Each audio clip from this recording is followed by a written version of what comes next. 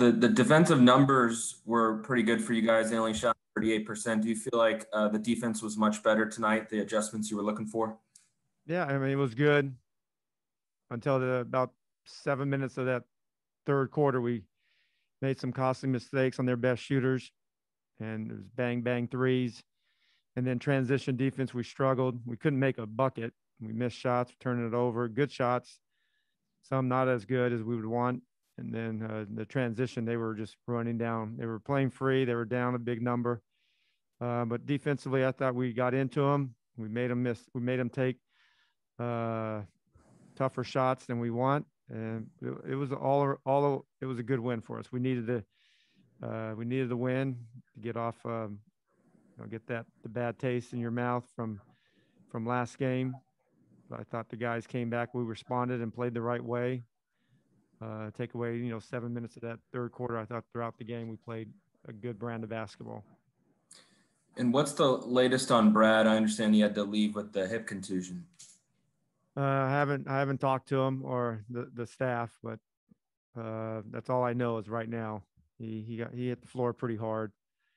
But you guys know as well as I know, and I keep saying it. I don't just say it. He's as tough as nails, and I've been around a lot of guys that can bounce back, and he might be one of the best ones. And actually, we have two of them on our team.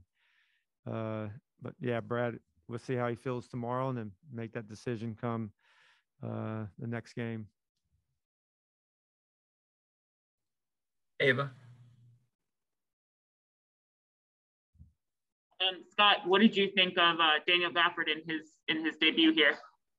Yeah, I mean, I was a little disappointed that he missed the shot. I told him I didn't think that he was going to make every shot, but he did in that first half.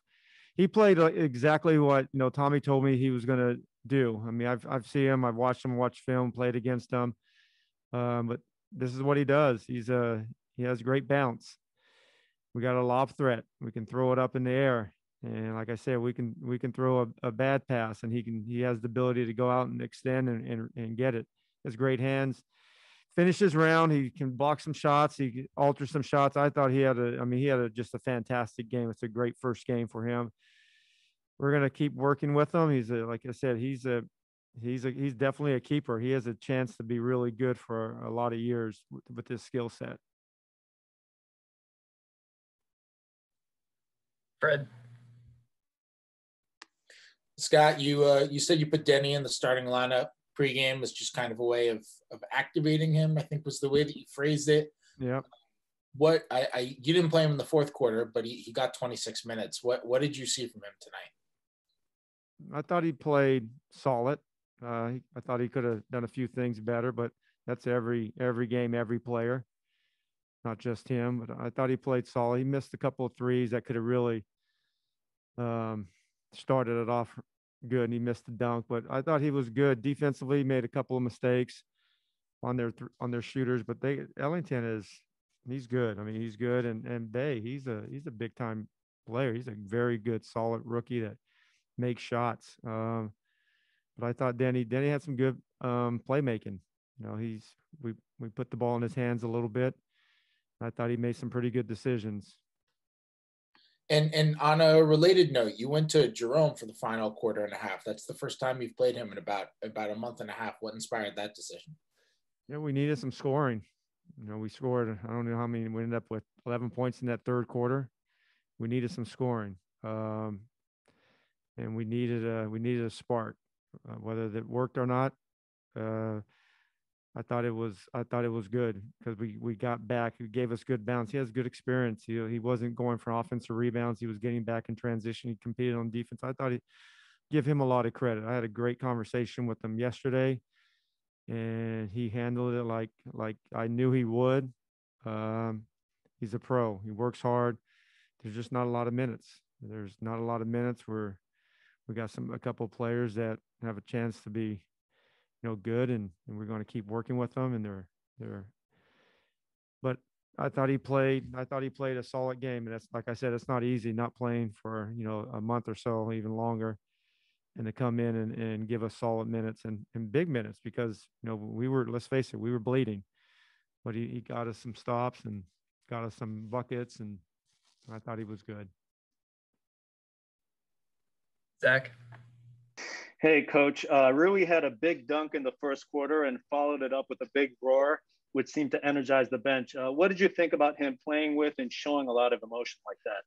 I love it. I think he needs more of it. I think he's getting used to the NBA way. You got to play with that emotion, that passion, that edge. And I thought he started the game that way, and then I thought the third quarter wasn't as good as we wanted it to be. And then the fourth quarter, he made some good plays. We posted him up.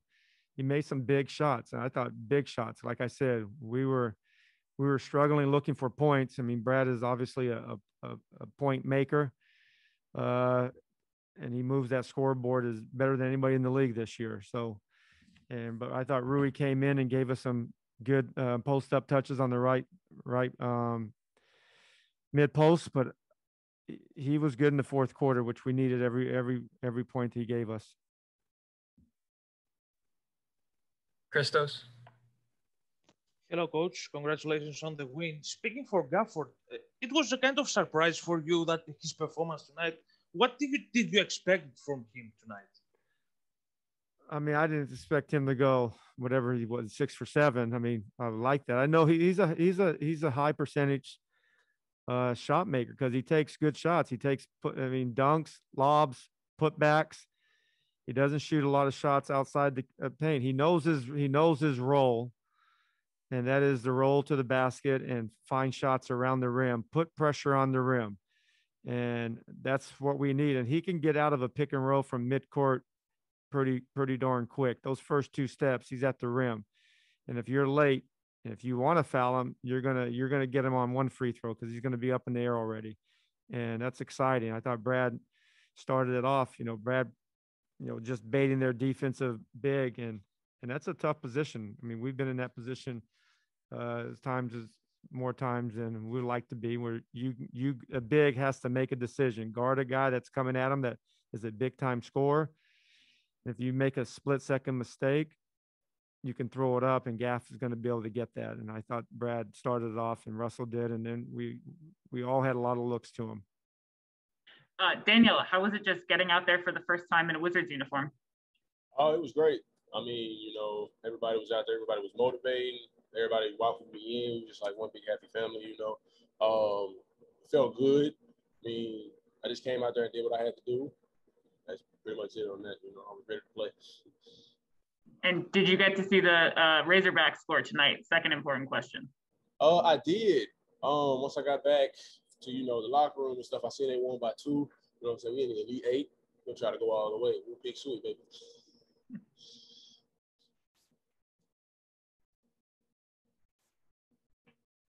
Chase. Hey, Daniel. Brad, when we asked him about you, he said you might be the best lob threat that he's had since he got here. And then sure enough, you guys connect on that pick and roll. What was that play like for you? And what about the connection you think you can develop with Brad? I feel like a great connection can be made because, I just come out and I try to get guys open as much as I can. And for Brad and Westbrook, for them having so much attention on them coming off of pick and rolls and stuff, them getting downhill and being able to throw the lobs, that's just the best thing for me. They can throw it to the moon and I'll go up there and bring it back down to earth. So, Fred. Hey, Daniel. You're obviously not the first guy in the history of the league to get traded in the middle of the season, but especially this year, there are just so few practices and so many games that are kind of all packed in together. And tonight you play without a practice. What's that like going out there and not knowing plays, not being familiar with just like normal defensive signal calling and all that kind of stuff? And what's your strategy with trying to learn that stuff without getting that normal amount of practice time? I really tried to study as much as I possibly could during the time that I was, given the, resources and stuff to like figure out the plays and stuff.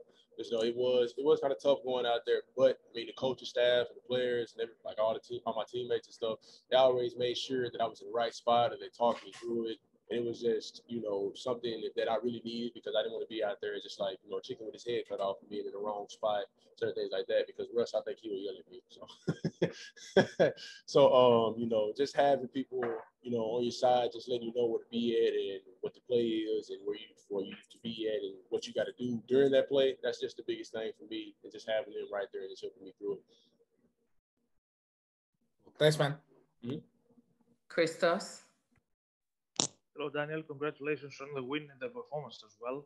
First game as a Wizard, first win, first great game for you coming off the bench. Did you imagine that that debut for yourself? Say again. You kind of low. I couldn't. Did you imagine a game like this for you tonight?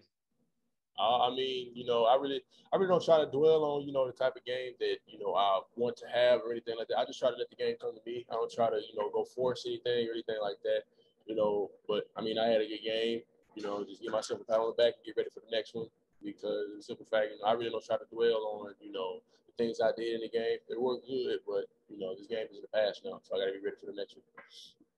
Thank you. Last question to Ava. Daniel, so many people have mentioned it, and you just talked about it yourself. You really stick to what you're good at, and you kind of play within your game. It's not super common for young players, I guess, but when did you kind of learn that, or who kind of told you that early on in your career, if anybody did? Just like being in high school, you know, my high school coach always told me just be me. That was the main thing he always told me. So I just went out and did the things that I did good and tried to do it better. That's just my main thing. Just come out, be myself, not really try to be anybody that, you know, I can't be.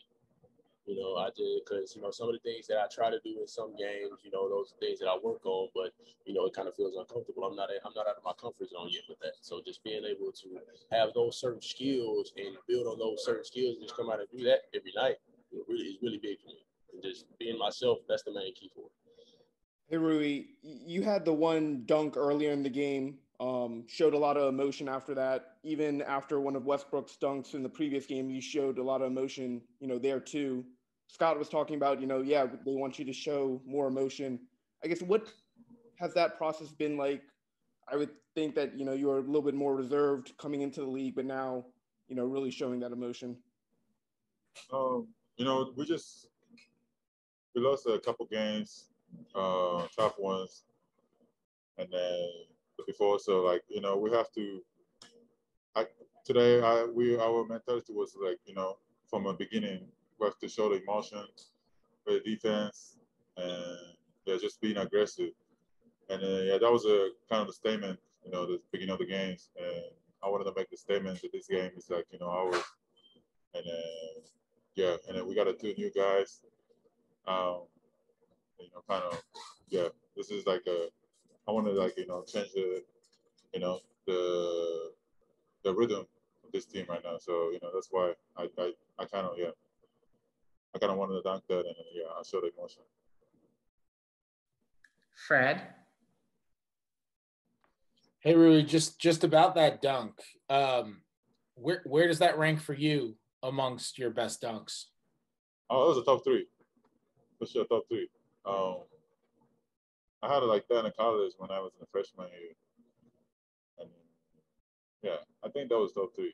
I liked the dunk. I saw them on the after the game. I saw the highlights and stuff, and yeah, I liked it.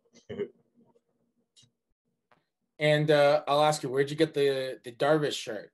Hey. So basically, this is he's my guy. He actually wore my shirts like a couple weeks ago for a media day. So I just, you know, I just wanted to show his love, you know, and then yeah, that's why I wore it. So. Do you guys actually have a personal relationship? Yeah, we just know each other, and we talk sometimes, and you know, he's actually a mix too, you know. And then I always look at him, you know, like a big brother. He's like kind of like, you know, the guy in Japan for baseball right now. So, you know, it's just like he always like take care of me. He always like teaching me stuff. Like it's different sports, but like, you know, the lifestyle and like how to deal with the medias how to deal with the people, those kind of stuff. So that's why, and we always like a connection here. Ava? What's he telling you about how to deal with us, Rui? Say that again? What's he telling you about how to deal with us? We're friendly. Oh, no, yeah, I meant like a media by like, not you guys, but like, like no, I'm joking. Outside of us, yeah. Okay, I'll take it. Just wanted to know what you thought Daniel Gafford's effect was tonight. He also had a couple of big dunks for you guys. Say that again? Just wanted to know what you thought Daniel Gafford's effect was tonight. He also had a couple of big dunks. Yeah, I feel like we need the energy, He brought a good energy today. We kind of need a guy like that, just giving the energy, dunk, shot block and stuff. And I think he's young too. I think same age as me. So, it's gonna be fun to play with him. I'm so excited to play with him. And I think he's gonna help a lot this team, I'm so excited about him. Yeah. Chase? Rui, you mentioned him being a similar age. He's also, he plays the 5 spot, you play the 4. How do you think his game could complement yours the more you guys get to grow together and play together? I think we're gonna have more trust to like backside, especially like the ball screen. Let's say if we got caught or something, then he always is behind us. So protecting the goal. So that's actually big for us. We need it, and yeah, I just like I said, I'm so excited for him. Yeah, I think it's gonna be good. I think it's gonna be good fit. What were your first impressions of Daniel Gafford in his debut? He did an amazing job. Did a good job of protecting the rim. Obviously, big size, athleticism showed tonight, which is big for us, something that we need. And hope he felt good about how he played because he played great. Did a good job. And, the numbers would suggest you guys were much better defensively tonight. Do you feel like you saw the adjustments that you were looking for on that end of the floor? I thought we started off. We got a little relaxed in the third quarter, but I thought we did a good job for most of the game of defending how we supposed to defend.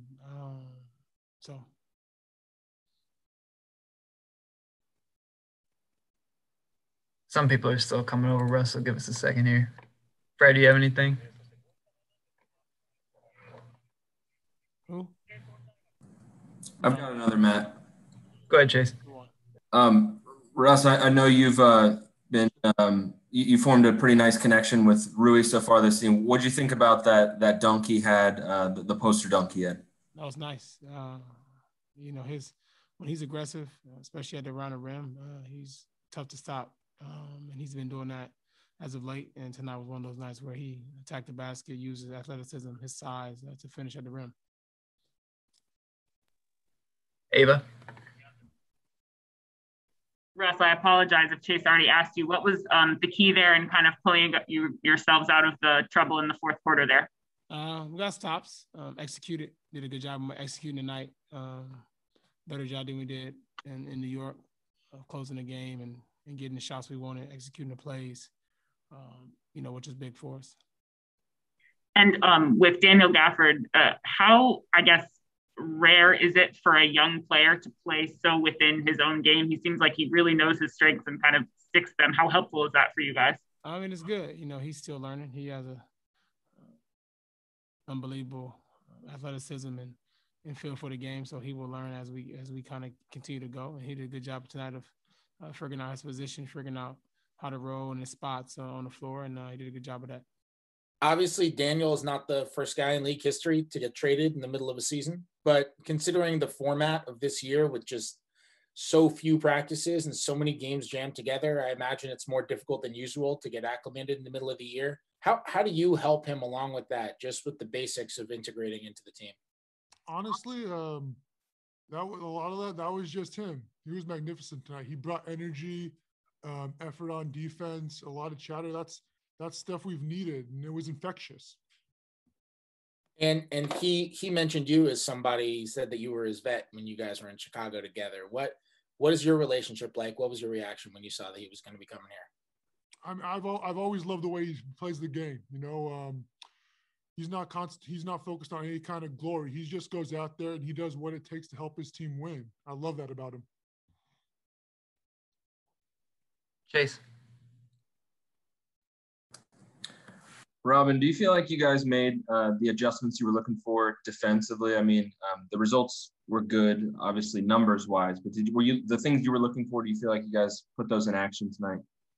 I thought for the most part, we had some issues with transition for a little bit, but I thought, like I said, I thought we came out very focused. I thought we were very physical for the most part, and for 3/4 of the game, which isn't the whole game, but 3/4 of the game, we took care of transition, which has been a huge Achilles heel for us. And I know, it's been a conversation to try to get Rui to be consistently aggressive on offense. Russ was talking about that. So what was it like to see him throw down that dunk, the poster dunk he had? That was a lot of fun. That was a lot of fun to see. I was saying on the sideline, it wasn't one of those springy dunks where you knew he was going to go up and dunk on the guy. It was one of those where you had to kind of, the time slowed down a little bit and you had to sit in your seat and you kind of had a little show put out in front of you, a little duel, like what's going to happen here. I enjoyed it immensely. Neil. Hey, Robin, what would you say is the key for you guys to, take this defensive effort and apply it more consistently moving forward, which has been a little bit of you guys' Achilles heel so far this season? Yeah, consistency's definitely been big for us. I think that's accountability. We gotta make sure each and every one of us, that whoever's on our right, whoever's on our left, and ourselves, of course, that we're doing our job. We're doing what we're supposed to be doing when we're out on the floor. Zach. Hey, Robin, I see that you're wearing a My Neighbor Totoro t-shirt, Tonari no Totoro t-shirt. Mm-hmm. What inspired this choice today? Oh, it felt like a good day for it. It was a nice, pretty nice, sunny Washington day. Felt like spring is here. And spring, I feel like the forest spirits, the forest sprites kind of come out in that time. And obviously Totoro is now batting 1,000 at 1-0. So good luck charm there too. Ghibli series. You're going to be hard pressed to come up with somebody who can beat Totoro. That's going to be difficult. It's going to take you a while to think of that. That's a good point. Okay, thank you. Ava. Robin, I came in late, apologies, but it sounded like you were talking about Daniel and maybe a dunk of his at the beginning. Kind of a silly question, but what does a dunk do to a team energy-wise? Oh, that's infectious. Obviously, good teams, you love seeing your teammates succeed, but a dunk, that's almost that's the apex of that. That's the apex of that feeling. It's immediately infectious and it's contagious. And then what was the key for you guys late tonight in the fourth quarter to kind of pull yourselves out of trouble? I thought we took care of transition. That was the big problem for us. We all agreed on that in the third quarter and the beginning of the fourth, and that's something we gritted down and we took care of.